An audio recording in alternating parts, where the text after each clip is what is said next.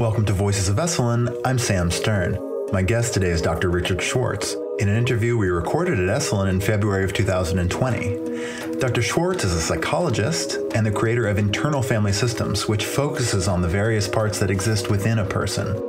This is probably the most personal episode that I've ever recorded because, in an effort to help Dr. Schwartz explain his model, I ended up getting roped into doing some work with him and got kind of vulnerable.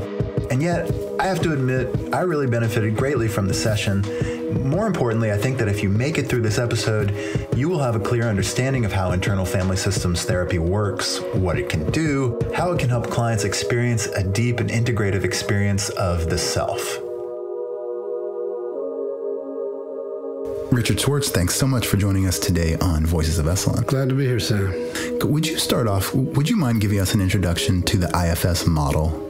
You know, I'll compress what I usually take 2 hours to do into 5 minutes. Yeah, I'm sorry. It's okay. It's a task, but I thought it might be useful. I'll try my best. So the first assumption is that we're all multiple personalities, not in the sense that we have that disorder, but that we all have, I call parts, full-range inner personalities.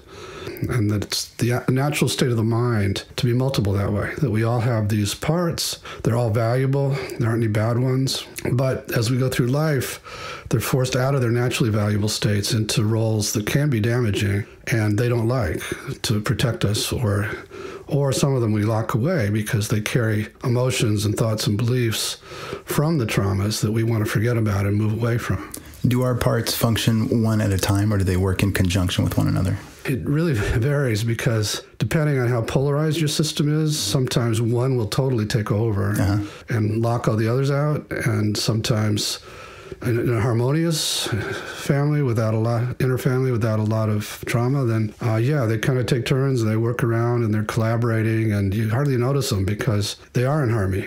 It's like if we looked at a flock of birds and they were all moving together. That's the goal, is to help them return to that harmonious state.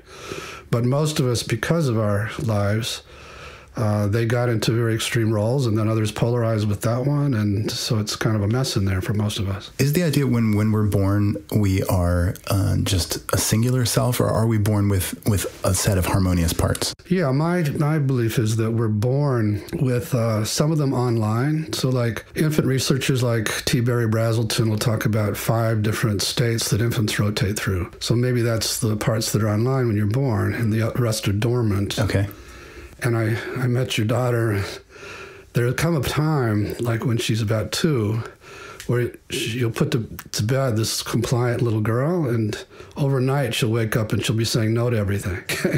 Well, it's like that assertive part just comes in overnight, out of dormancy. And if you're raised in a harmonious environment, they'll come in on time in a very helpful way. And like I said, they're all valuable. So if you're raised in an inharmonious environment, the idea is that 1 or 2 parts could have a larger sort of role in shaping how your personality functions? Yeah, and parts take on what I call burdens, which definition of which is a belief or emotion that came into you from some bad experience and then attached to these parts, almost like a virus, and drive the way they operate. Someone who's had a lot of trauma or attachment injury will have lots of burdened parts, and they're very extreme because they still carry these emotional remnants, and also because when you get traumatized, parts for some reason become frozen in time. So they live as if you're still 5 years old and your father is beating you. I'm not saying that's true for you, and so they think they have to be extremely protective because danger is everywhere. Mm.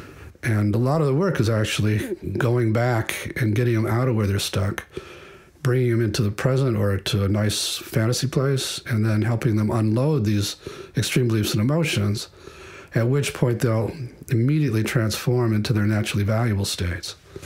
Let's talk about the general groups of parts. You use a framework of exiles, managers, and firefighters. Yeah, so as I was exploring all this, because what I'm teaching you didn't come out of my head. I'm a phenomenologist, I'm an empiricist, come from this very scientific background. And my clients started talking this language, which was totally foreign to me. They, would talk about these parts. I'm a family therapist by training, so I got intrigued by this internal system. They all had relationships with each other. And so as I got more interested in it, I was making mistakes because they would always talk about these parts that were hurting, and I would try to get to those parts very quickly because I felt like that's what we had to heal. And then they have these big backlash reactions afterwards. And after some of that, I said, this is a delicate ecology I'm mucking around with. I've got to learn the rules. Yeah.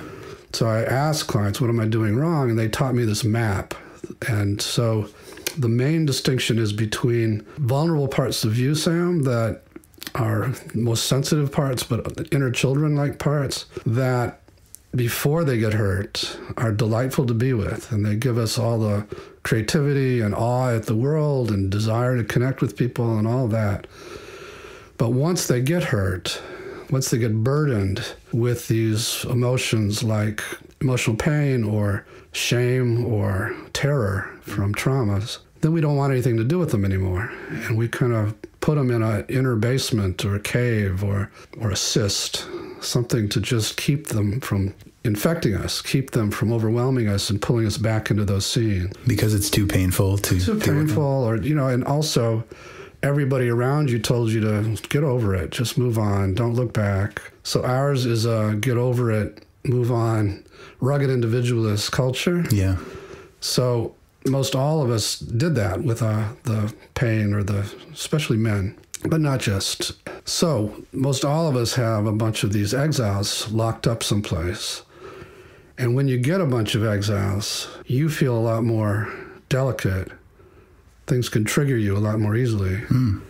And the world seems a lot more dangerous. Because if the exile gets triggered by some kind of similar thing that might happen, it is like these flames of emotion consume you and bring you back into the scene and re-traumatize and all those dreadful things that everybody's afraid of. And so then you have to have a bunch of all these other parts who are in unburdened, nice roles now have to jump into protective roles. These are your managers? These managers and firefighters both.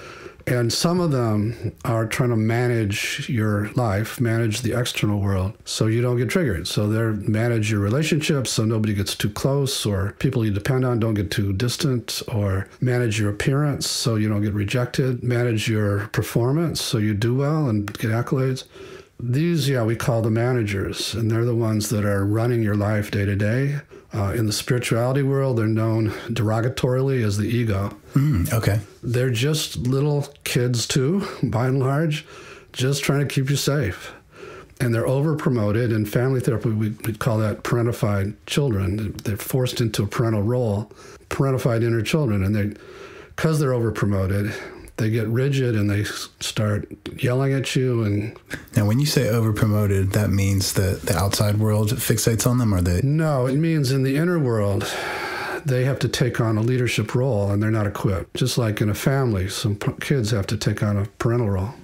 And because they're out of their realm, they become very critical, and they're badgering you constantly, trying to get you to behave and look better. And so they're the inner critics we all love to hate, but they're just little kids trying to keep you safe. Okay.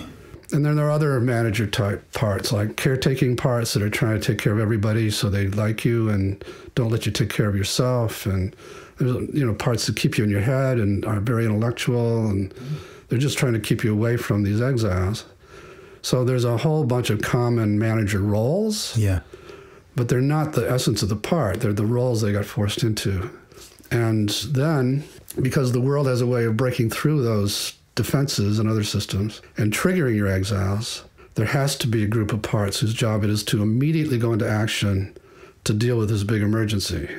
The emergency being you might feel the pain of the exile. Yeah, the pain or the terror or the shame or whatever the feeling is, that you might not only feel it, but be brought back into being that little kid. And so they tend to be impulsive, reactive, damn the torpedoes, I'm going to get you away from this right now, regardless of the collateral damage to your body or to your relationships. So we call them firefighters. They're fighting the flames of emotion coming from the exiles. Yeah. And in contrast to the managers who are trying to please everybody and keep you, in line, they piss off everybody and they... The firefighters do? And they would be, like an example, could be like an addiction. Addiction, yeah. Or rage is often a common firefighter, or dissociation sometimes, whatever. We all have them. So, you've got firefighter activity. So when you feel any of your exiles coming up, is there a first line firefighter activity you go to? I don't know. Yeah, it was interesting because I asked you before this interview if you could bring a case study to the table to help me kind of, understand that it's a fairly intricate system that you've set up. And you suggested that you and I talk, yeah, which of course scared me. Yeah, of course. But I'd be open to it. Fantastic. If you want to do that. Sure. Before we do, let me just add one more. This is like the big discovery in IFS. Some of that is important, but in doing this work as a family therapist, I was trying to get clients to talk to their parts in a nice way, so they listen to that part and get to know it and help it change once I caught on to the fact they're not what they seem. So I'd be doing that, and let's say you're talking to your critic. Okay. And you're listening and asking questions like, why do you do this? And what are you afraid will happen if you didn't? And you're getting decent answers. But all of a sudden, you get immediately angry at the critic. And the critic's getting defensive now and getting more extreme and saying all the nasty things. And as a family therapist, I learned that when you're having two people in a family talk to each other and one gets extreme with the other suddenly, we would look around the room and see if somebody isn't covertly siding with that one against the other. And often you'd find that was true, and then you'd ask that person to step back in the room out of their line of vision, and the conversation would settle down and they'd do well. And I was thinking, maybe that's happening in this inner system. So while you're trying to get to know the critic, part that hates the critic has come in and done the talking. So I would ask clients, could you find that one and get it to step back a little bit in there? And to my amazement, they'd say, okay, it did. And they'd say, now how do you feel toward the critic? It would be entirely different. Wow. And they'd say, I'm just kind of curious about why it's calling me names. And they'd feel calm and confident relative to it. And it's like this new person came forward suddenly. And I would do that with other clients. And you just get certain parts to step back, and up would pop this person who just knew how to heal. They just knew how to be loving to these parts and listen to them and start to help them change. And I was amazed for reasons we don't have time to go into. But as I saw that happening in many different clients, at some point, I started asking, now, what part of you is this? And they would say, that's not a part like these others. That's myself, or that's my core self, or that's me. And I came to call that the self with a capital S.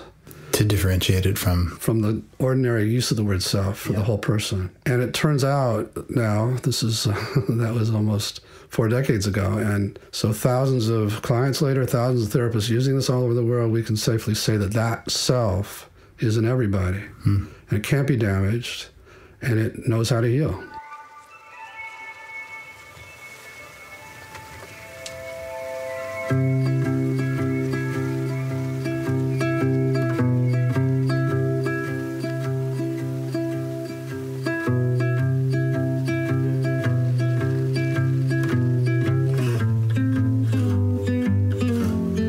So, what would you like to work on? Well, you had this piece in your work about a trailhead, taking note of an area that might be kind of juicy or interesting to work with. And I know that for me, I got bullied when I was in 8th grade, and it was, I don't want to say like it was like it was really bad, but the way I experienced it was that it was bad. Yeah, I took it inside myself. It felt like it shut down some pieces of me, and so that reminded me of your work here. And then, beautiful. Yeah.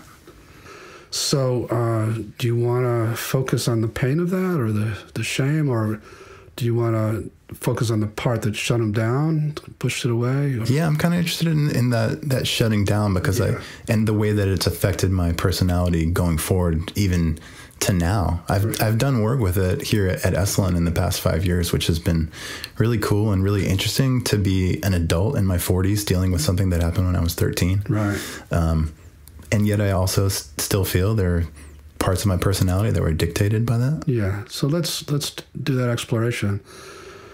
So go ahead and find that part of you that's shut you down and see if you can find it in your body, around your body. What am I looking for, Dick? You know, a numbing part maybe, or a part that takes you out somehow, or just as you think about, here's the way to do it. As you think about going to that 13-year-old boy in there, what comes up in terms of fear? I don't feel fear. I feel like I can see that boy in kind of like almost a pre-adolescent state, kind of the like soft or weak. Okay. And I just feel like I don't feel that connected to him. Okay. Like a distance. That's where we're headed. So, yeah, how do you feel toward him as you see him there? A little bit like I don't want to be with him. Yeah, so that's the part. So focus on that feeling like you don't want to be with him. Mm-hmm. And ask that part what it's afraid would happen if it let you be with him. It kind of to me, it's he's scared that he's going to get physically beat. So the boy is afraid of that. Yeah, almost like maybe afraid of me. Okay, but how are you feeling toward him? Mixed emotions, like partially like I want him to toughen up and just be right. Just why are you in this in the first place? Why don't you just lash out? Right. So let's start there. Mm-hmm. And we're going to ask that part. We understand why he would want that, but we're going to ask him to give us the space to try and help this boy a different way. And see if he'd be willing to step back or relax in there a little bit. Do I actually say something to him? You don't have to say it out loud, but inside. And just see if you can sense that part receding or relaxing. Yes, I sense that angry lashing out part is willing to step back. So as it does, how do you feel toward the boy now? A bit closer, like my brother. Yeah, good. Okay, so let him know that you're there as a brother to him, and see how he reacts to that news. Yeah, he feels good. Yeah, good. Almost like he's more filled with life, and he's kind of peppy and cool. That's great. Yeah. Okay, so ask him what does he want you to know about himself, and just wait for the answer to come.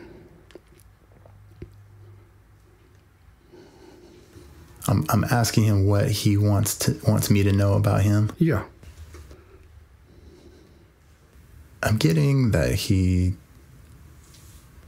wants to be on the baseball team. Yeah. Okay. So let him know you get that. Okay. And how close are you to him now inside? We're closer, but we're still apart. Okay. Because I just feel old, and whoever is me on this side. Okay, so we're going to ask the one who feels old to step out too. See if that's possible. Yeah. And now how do you feel toward him, and how close are you to him? Like friends, like best friends. Perfect. And how's he reacting? Yeah, he's opening up, and it's kind of like we could have a really fun time if he slipped over. Nice. Good. And you're close to him now. Mm-hmm. Okay. So he seems to trust that you care about him. Mm-hmm. Okay, Sam, then go ahead and ask him to really let you get a sense of what happened to him, to make him feel bullied. And just wait for that to come too now. Whatever he wants to give you in the way of emotions, sensations, images. He's saying that he's surprised, he was betrayed. He feels betrayed. Okay. So ask him about that. In what way was he betrayed? That he thought it was all cool between him and the guy. And then, like they were on the same side. And then all of a sudden he's calling him up and saying he's going to beat the shit out of him. Okay. Does that make sense to you, Sam? Sure. Yeah, so let him know you get that. Yeah. And whatever else he wants to give you and what it was like for him. I'm having trouble separating out because I've done so much thinking about it. I'm having trouble separating out what my assumptions are around it and my memories of it and the way he actually is feeling. Yeah, so we're going to ask the thinking part, the narrating part, to give us some space too, just like we did the others, and see if that's possible. See if that thinking part would step out too. Yes. Okay. All right, so then go ahead and ask him again to really let you know what happened and how bad it was.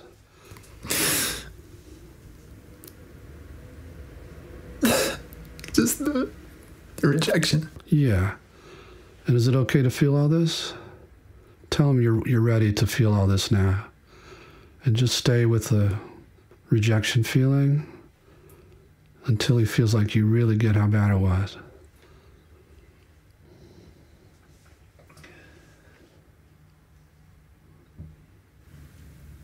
I feel like I was there and then I pulled back from it. Yeah, so find the part that pulled you back.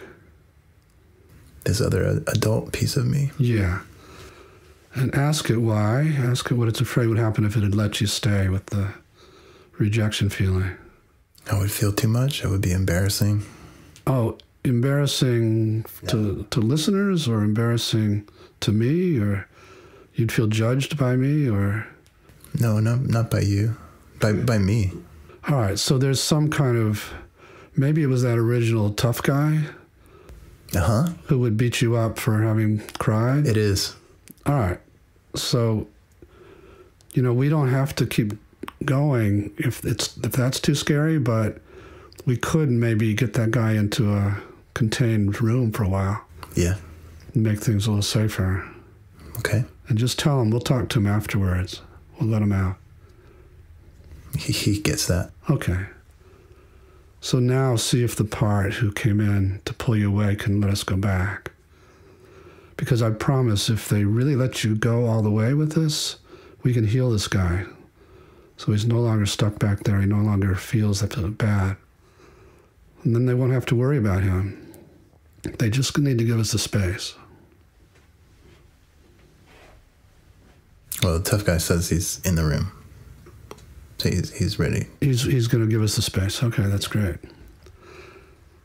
All right, see if you can get back to the pain of the rejection. See if you can get back to that boy. And I'm listening to him? Yeah, you're back with him, and he's sharing with you his feelings and how bad it was. See if you can get back there. Is there still something blocking, Sam? Yeah, I don't feel like I'm with the boy. Yeah, so there's some part that's in the way. So just ask whoever's blocking what they're afraid would happen now if they let you be with him.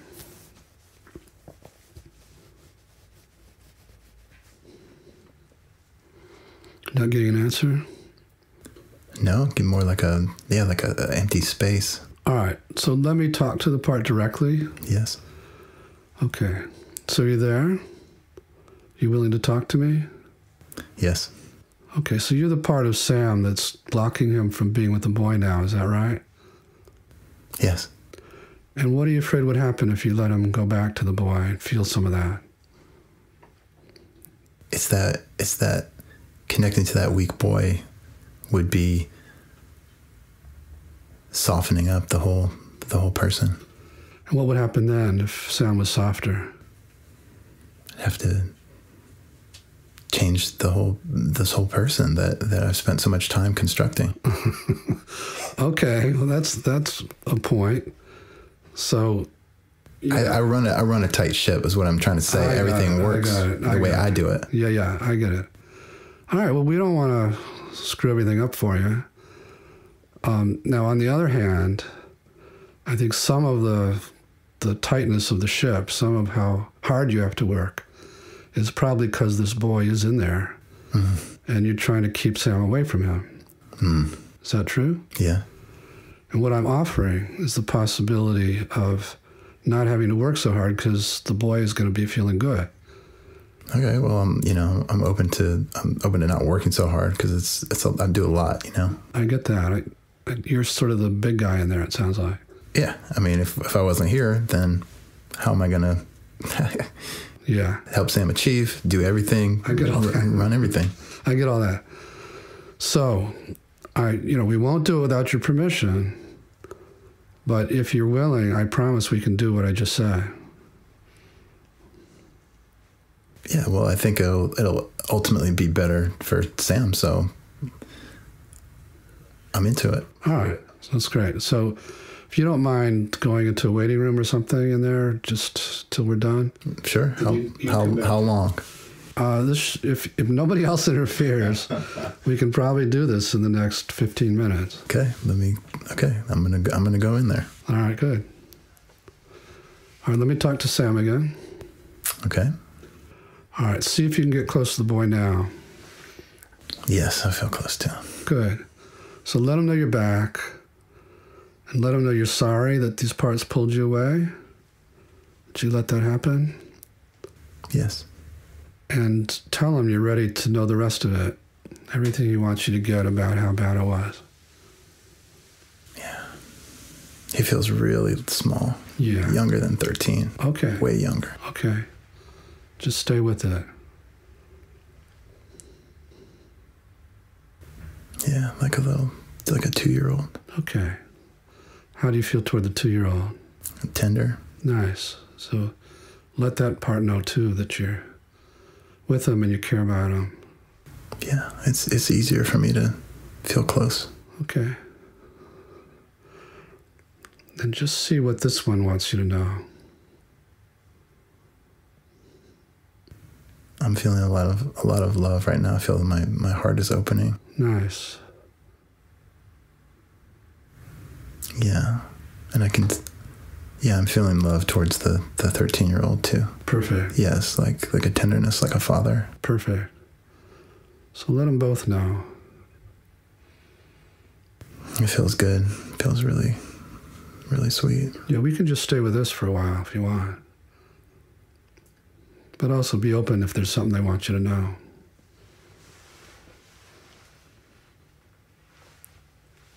I feel the 13-year-old me, I see him and he's dressed in sort of the awkward clothes of a 7th, 8th grade boy, and feeling a big deal to him was that he's not pubescent enough. He's not like the other. He hasn't developed enough. Yeah. His clothes don't look right, and couldn't defend himself right, and that like his bones feel brittle, and that feels kind of like, darn, too bad. Yeah, I get that. I was the youngest in my class, just about. So stay with him with all that. Mm-hmm. But I don't feel disgusted by him. I feel I'm empathizing now. Let him know. I'm feeling connected. Right, that's fantastic. See if there's more he wants you to get about all that. Just that he wants to be funny and popular. Yeah. And that it hurt a lot.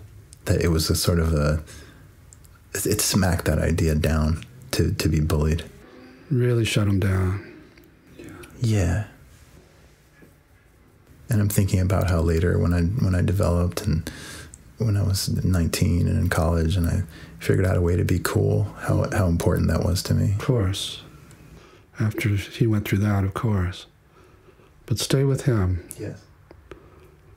And just tell him you're getting all this. And see if there's more he wants you to get.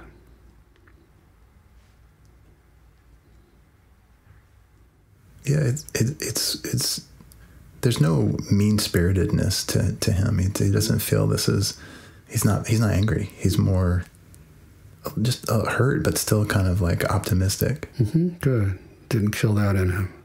No. That's great. But ask him if he does feel like you get how much it did hurt, or if there's more of that he wants you to get. Yeah, I'm kind of accessing a more dark night of the soul type of feeling from him, and the scaredness. Yeah, let him know you're good with that. You really want to feel it as much as he wants you to.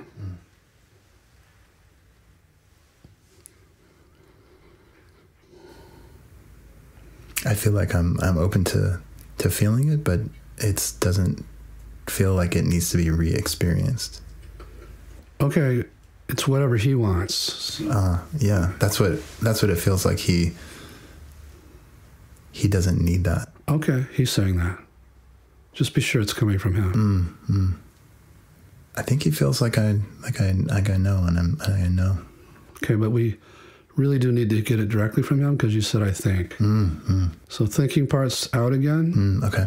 And just wait and ask him directly.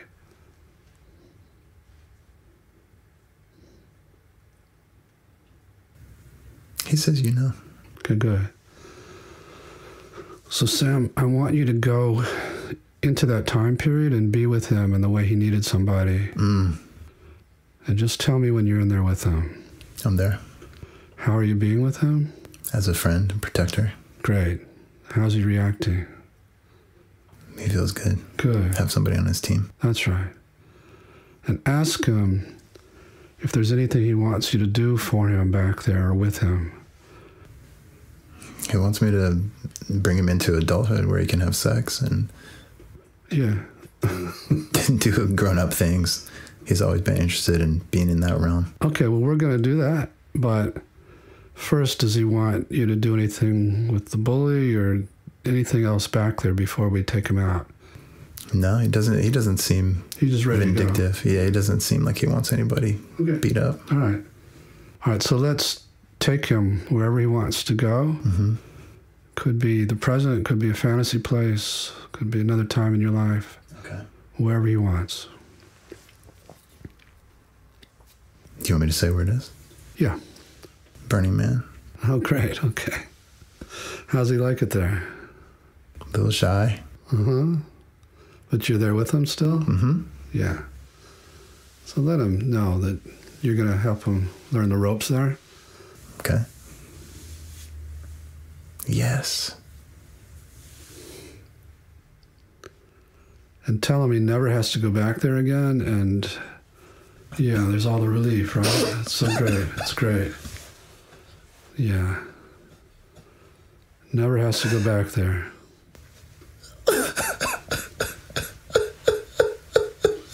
Yeah. It's really great, Sam.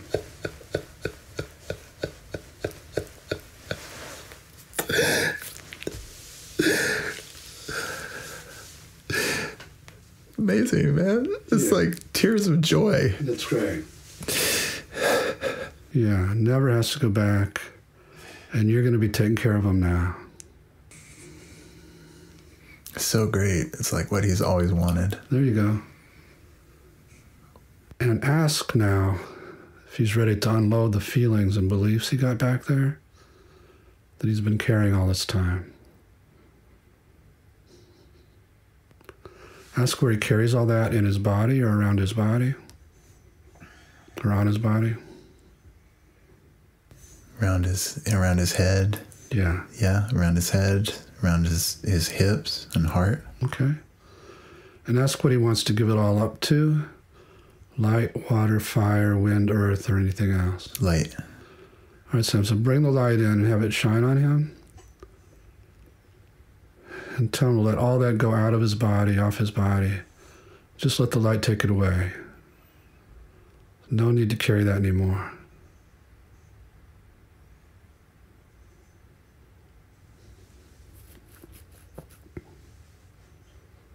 Is it all gone? Just have him check his body and be sure he gets all of it out.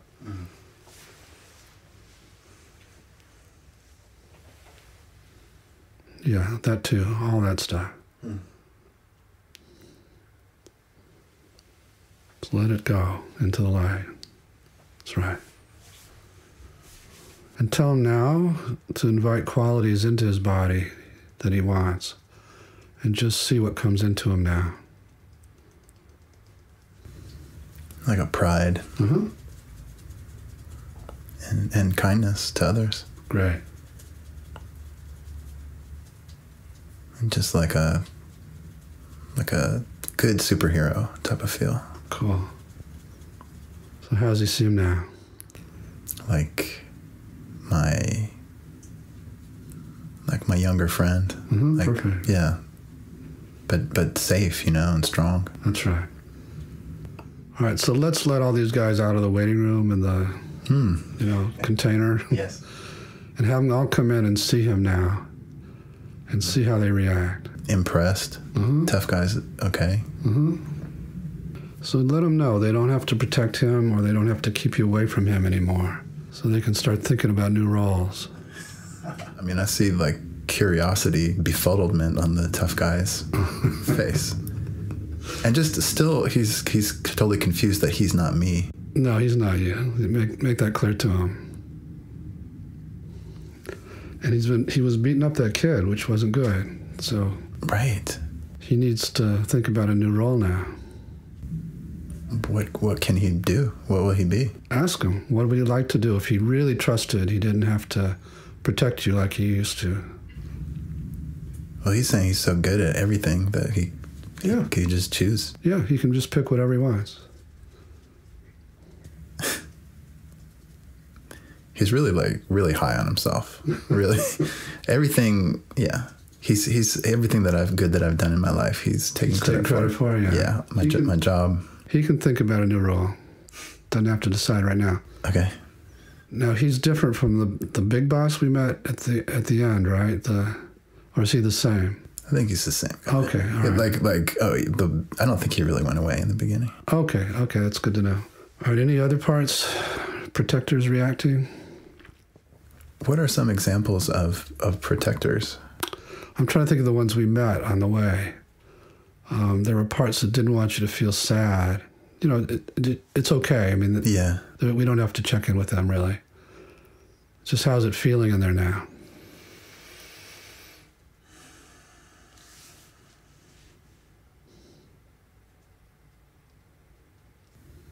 It's feeling spacious. Good. Yeah, it's feeling interesting and different. Yeah. Okay. Does it feel complete for now? It does, and I'm interested about how I can get in touch with this tough guy to let him know that although he's not in control of the show, he's still important to me. That's exactly what you got to tell him, and he's right there. You don't have to work to get in touch with him. He's around all the time.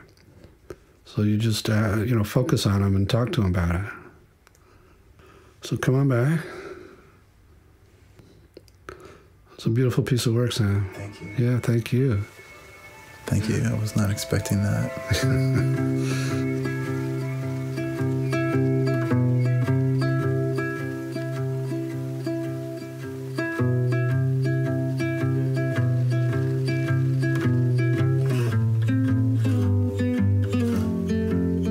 There was an interview that I was listening to with you where the person was talking about parallels between IFS and shamanism, and I felt like there was an energetic component to the work that you did. Would you mind speaking about that a bit? Yeah. As I started to play around in this inner world with these parts, I had an associate named Mitchie Rose back in the day who was into shamanism. She said, a lot of this sounds quite similar. So I got interested, and I checked out, there's a woman named Sandra Ingerman, and some other people had written about soul retrieval and things like that, and it sounded similar. So my belief is this is the same world that shamans enter, have been entering for centuries, and know the territory also.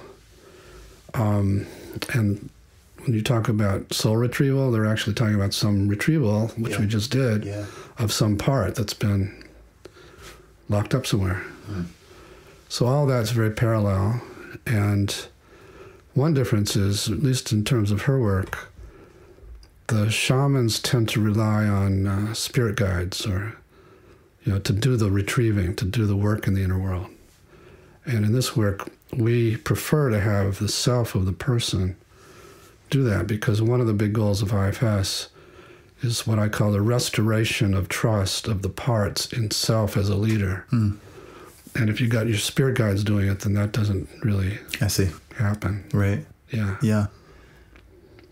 One of the things that I found interesting about the work that you did was this, the speaking to different parts of myself. And in a certain sense, you know, the dominant psychological ideology at Esalen has been Gestalt, which includes this concept of the open seat and a bit of psychodrama where one is speaking to either different selves or different people. Yep.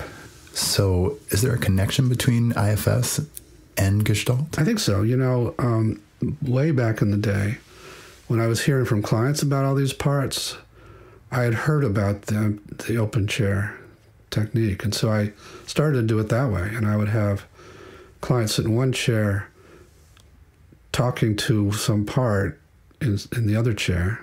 Like if we were to do it, I would have you talk to the tough guy who'd be in the other chair. And then I have you be him and talk to you in the open chair. And because I was hearing about 5 and 6 parts, and I'm a systems thinker, and I'm, you know, tracking patterns and stuff, I'd have people hopping all over my office being these different parts. And there was one client early on who said, you know, I don't really have to use these chairs. I can just sit here and do it. So from that point on, basically people just sit here and do it. But the idea of parts is comparable. You know, I don't know for sure, but I think Pearl's got it from a guy named Assagioli, who developed something called psychosynthesis, who influenced a lot of people, Virginia Satir and other people. There's also somebody named Jacob Moreno. Jacob Moreno developed psychodrama. And so Pearls took that chair technique from Moreno. But the idea of parts has been floating around for a long time. As we're talking about, I think I brought family systems thinking to it. Now, is systems thinking part of family therapy? Yeah. Yeah. So my history is I worked on a psych unit and I saw that's all crazy what they're doing there, and there's got to be a better way. What was the psych unit characterized by? You know, it was a psychoanalytic unit back in the day. I was in college, so I was quite young. During the 70s? Yeah. It was the adolescent unit. I got close to some of these kids. I was not that much older, and they would tell me about their sessions, which some of the sessions they wouldn't talk, the therapist wouldn't talk, but some of them were mainly about, you know, their inner stuff, or, you know, and on the weekends, the families would come to visit and be tearing into these kids, but it would never come up in their sessions. And I had one kid kill herself right after one of those weekend visits, and I thought, this is really screwed up. There's got to be a better way. And then I started hearing about systems thinking, Gregory Bateson, who spent time here, and other people like that. And I've never understood what systems thinking is. That's what it is. Rather than taking one individual and thinking about changing that person, family systems thinking said, this person is acting out because there's this whole other network of relationships. So rather than thinking just about an individual, you're thinking about all the context, was Bateson's big idea. Thank you. You can't take a person out of their context and understand what's going on with them. So I just took that to the inner world. So you can't take one part at a time because it's polarized with this one and it's protecting this other one and it's stuck in the past. And so I could see all of that in a way that other people hadn't thought of because they didn't think about systems. When you first developed your model, were you thought of as kind of like out there guy? Very much, yeah. And I developed it in a department of psychiatry at the University of Illinois in Chicago, and it was a very psychodynamic department, particularly this guy Heinz Kohut was their big hero. He instilled in his therapists this tremendous fear of fragmenting people. And so... Can you talk about what that is?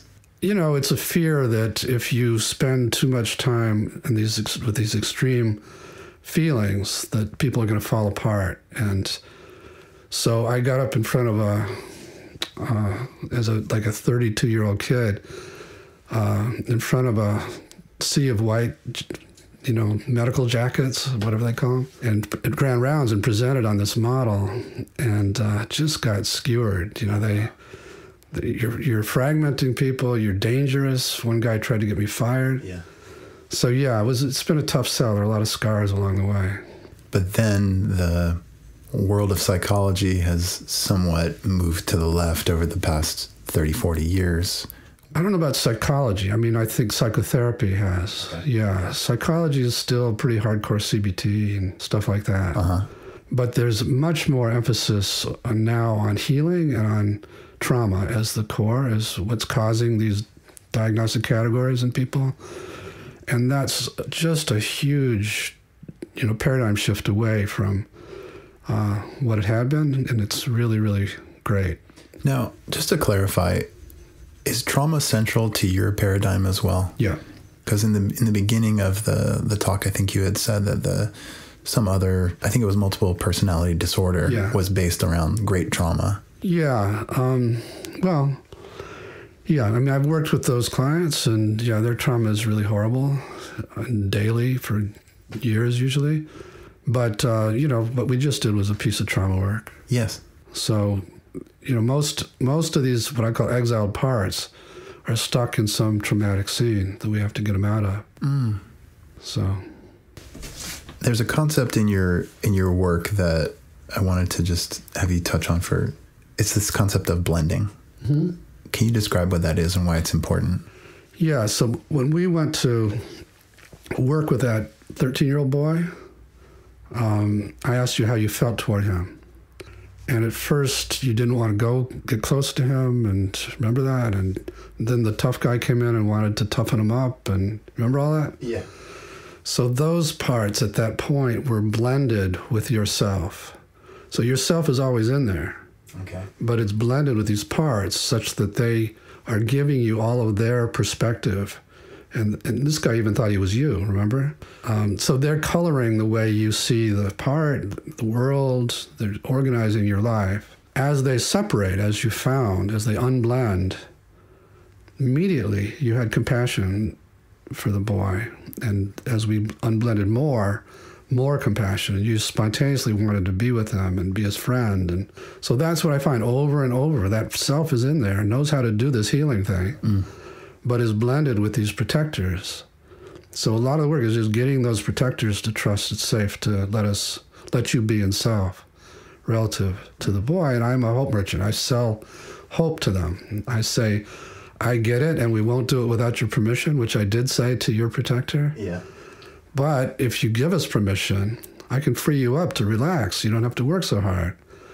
And I've got a really nice sales pitch. Yeah, you do. And then they step out, and then we go to the exile.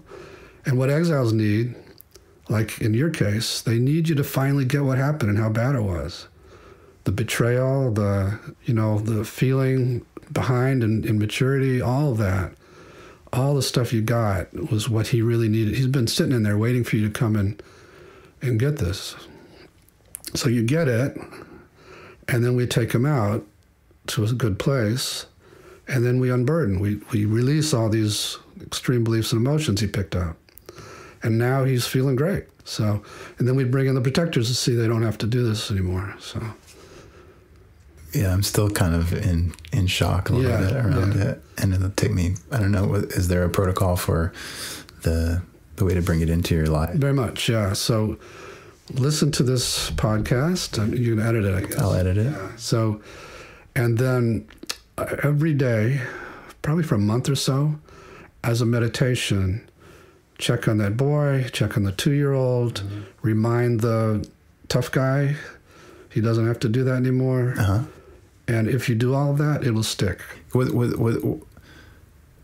think there's a lot of insight that I can gain from it, and sort of like I had no idea how much I was controlled and so into that rigidity and criticalness and this kind of like ideas around being stronger or better than people. Yeah. But that it's all tied to that protector self. Exactly, that's right. Exactly. To the protector, and he's doing that because that boy was still stuck back there.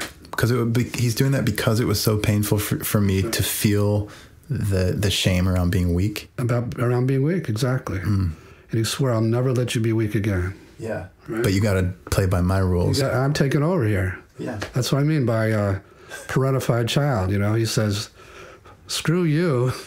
Screw Sam, I'm not going to let him lead anymore. I'm taking over. Oh, so great. Well, Dick, I want to get you out of here. I just want to ask you one more question. The reason for being for Esalen has been human potential. And I wonder if you could just talk about Esalen and its sensibility in regards to how that works with your work. Yeah, so I think I've been coming here 22 straight years, I think, and I love it here, partly because the energy here is so healing. I've actually worked in the Murphy room, the Murphy house, that whole time, and already where it's our second day and people are doing the kind of work you just did. And so Esalen has nurtured this, it was sort of the home of a lot of the humanistic psychology movement, which I feel very connected to. I'm standing on some of those shoulders of those giants. And so it's an honor to work here.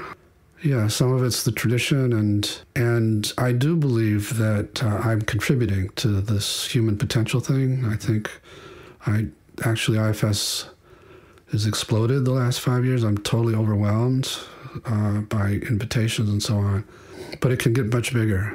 And what are your hopes for that?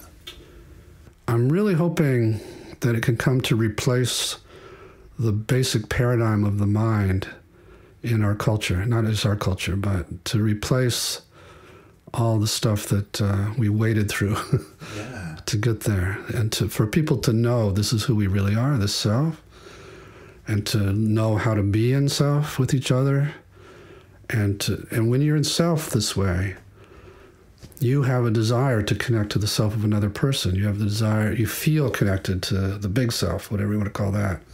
You feel connected to the earth in a different way. And you feel connected to your parts and the desire to connect to your parts. So it's a kind of connect the dots approach that but to do that, you've got to unburden, you've got to release all these extreme beliefs and emotions and help your parts trust you that it's safe for you to lead rather than the tough guy. Well, Dick Schwartz, thank you so much. How much do I owe you?